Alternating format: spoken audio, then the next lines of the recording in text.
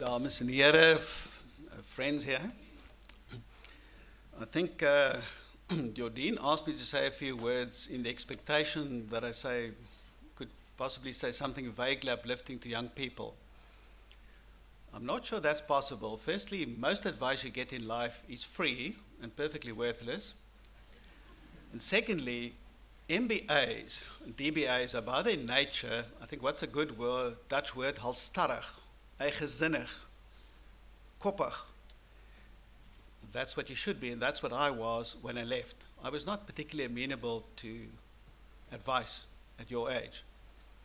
So if I say, make some observations, it's a triumph of hope over experience.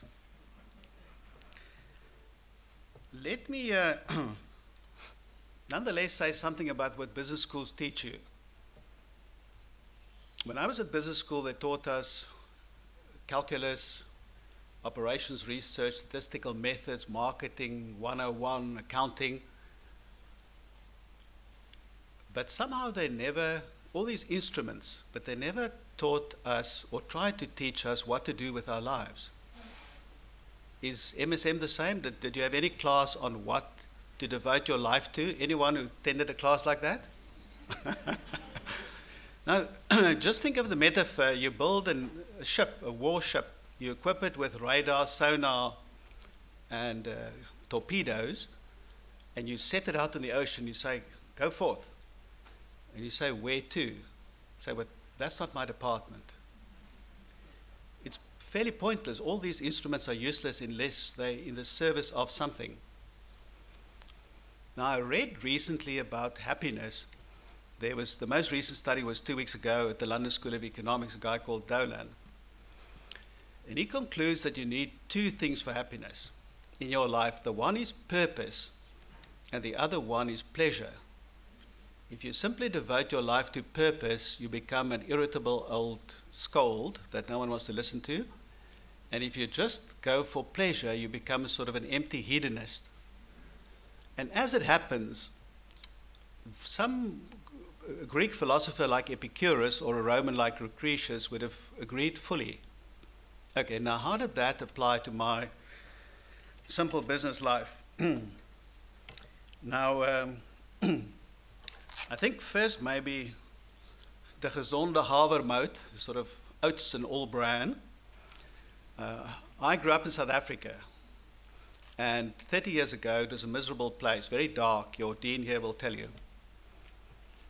And in the 30 years, I experienced, our company work in media, I experienced the process of transformation into a normal democratic society. It's not a perfect society, but it works a lot better. And that provided a sense of purpose to my life. I feel I didn't live completely in vain. Our media participated in this. And take into account our company is 100 years old. In our past, we actually fully participated in apartheid. This was a change of heart that occurred about 30 years ago. The second pleasure or sort of purpose thing for me is that I happen to work in media. Now, over the past 1980, most of you were not yet born, just before you were born. We negotiated contracts with Hollywood using fax. Anyone who sent a fax yesterday? The women wore shoulder pads. Okay, anyone here with shoulder pads? That was 10 years before the internet was invented. And over the past 30 years, our total industry transformed in every respect. And we were part of that transformation. And media is not peripheral to the world. Media is the basis on which we conduct our conversations in society. That's the way societies talk to each other. And we went through all these transformations, from analog newspapers, magazines, to television, from television to the internet. Now on the internet we move towards social networks and e-commerce and these things. And that participating in what I regard as the biggest economic shift over the last 500 years, since Gutenberg, that gave me a sense of being where the action is. So, if I can just ask, are all you guys sorted out on the purpose of life? Who's clear on the purpose of his life? Let's just see for us a straw poll. Anyone? Okay, 1, 2, 5. Okay, one thing to think about. But let's think about the second item, and that's one of pleasure. I tend to think, although I can't prove it, that most of the pleasure you derive in your life comes from relationships. And I think in most people's lives, there isn't anything as important as family. I tended to grow up quite a little bit distant from my family. And over the years, I've realized how important it is. For instance, my wife followed me moving house 7 times for my career. She had to leave what she was doing and find something new to do. And she landed on her feet. She became a fashion editor in one city, New York, an art student in another, a designer in another city. Extremely important who you marry. How many of you are not yet married? Okay, that's the majority. Look out. The next thing is your friends. Now, when we're in our teens and 20s, friendship is extremely important. That's the time of our lives when we refer mainly to our peers. It should be so, it is so, you are in that phase. You tend to think that Jeroen or Michelle next to you that you met in Maastricht are very important. I will guarantee you in 30 years you wouldn't recognize them in the street. Most friendships you form at this phase of your life completely disappear. So I'm sorry to be negative, Jeroen and Michelle. It's not important. It evaporates over time. But then perhaps an interesting development which I didn't anticipate and you might find in your life is what happens at work. The people that you work with daily become your friends. Now, it's quite a hard thing to understand. I was a chief executive longer than anyone in South Africa. I headed up a listed company for 22 years. And remember, if you head up a company, you can never give any of your subordinates that unconditional approval our mothers give us. You have to be able to fire anyone in the company if that's what's needed to save the ship. Otherwise, you're a very poor chief executive. So one level of me always said, but these guys are dispensable. They are commodities. But if I look back on my life, some of the most worthwhile moments were when we went drinking in Guangzhou, eating creepy, crawly creatures in shady restaurants. ABU, where are you? Or when we lose a deal to go crying together. Or when we have a success to drift down on a sailing boat in the Bosporus and drink white Sicilian wine. It's the most unbelievable experience I had in my life, and it comes from colleagues. So if friends are not that important, at least my experience, not university friends, your colleagues are going to be very important. So you better select the industry that you work in carefully. How many of you guys are sorted out in the industry? You know which industry you're going to be in? Okay, 1/3, about? Okay. It's a very hard choice. I qualified as a lawyer. I studied for 5 years. I had reasonable marks. First, I went to a magistrate's court. I saw manila files, blood smears, all the smart allegory that lawyers trade in a court, and I was disgusted, and I resigned. And I traveled around Europe unemployed for 6 months, just bumming around. My life was at an end when I was, 26. And then by accident, I came across media. And I absolutely love it. Now, what happens in media is that it's an extremely complex world. You have at least 5 axes moving at the same time. So just imagine this. Here's technology. So here's analog, digital, mobile, right? Tomorrow morning, Facebook finds a new way of communicating. You've better get to respond because we run a Facebook in China and so on. Technology, shifting all the time. Then there's regulation. Laws and regulation make our industry, media, they can kill you. You better be very alert. Then there's consumer taste. Families become modular. Shopping shifts from Saturday to Sunday, all these things happening. So you have all these axes moving at the same time, and then you're sitting behind your desk. On your PC, you see an email coming in. Your second biggest investor has sold out all his shares this morning, right?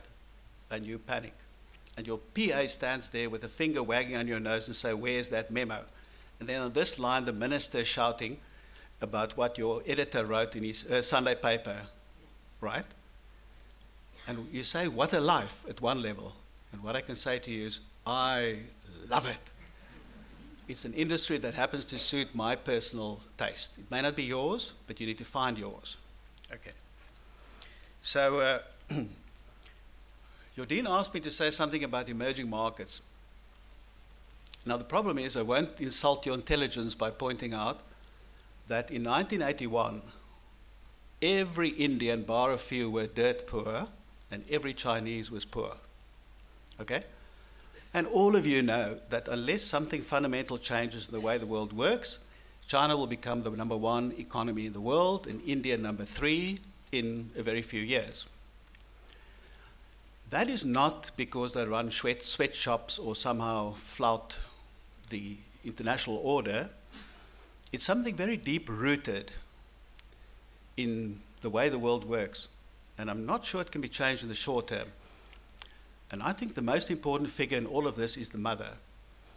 So what drives China is the Chinese mother. So just imagine you're in Beijing. The kid comes back from school. You have one kid. You're going to drive that kid till 9 o'clock tonight on homework. On Saturday, you're going to take him to maths class and then to violin and so on. And all your friends do the same. It's a fanatical world. And then in some ways, Indian mothers are worse. You compare that to Europe. I'm not particularly European, but I'm not prepared to drive my kids quite that hard. The consequence, though, is that when you look forward at 10 or 20 years into the future, the mothers that have children today in Maastricht have a reasonable expectation that their kid will end up flipping hamburgers in the Shanghai Hilton. Because where work goes, money follows, and the economy follows. Europe cannot maintain its lifestyle now in a world. It will simply become poor. There's nothing to stop it. And if you say, what can you do to change that? I think it's deeply fundamental. You have idiotic politicians in France that legislate a 35-hour work week. You have Germany. Last month there was a wonderful idea that when Mercedes-Benz workers go on holiday and they come back after a month and they switch on the email, they should not see that emails have accumulated during their holiday and they shouldn't be forced to deal with this bump. Now, it's at such a level of idiocy that you just say to yourself, Europe deserves to become poor and Asia deserves to become rich. And I'm not sure there's anything in the short term that can be done to turn around that. Maybe in 1 or 2 generations when the Chinese learn European bad habits, but in the short term, nothing is going to stop that. Then you may say, why don't you mention money? Now, this is after all a business school, and you're supposed to invest a lot of your time in the instruments to make money. And I was thinking about it. I was lucky. I made money at the age of 30, and then I made more money at 40 and so on. I was extremely lucky.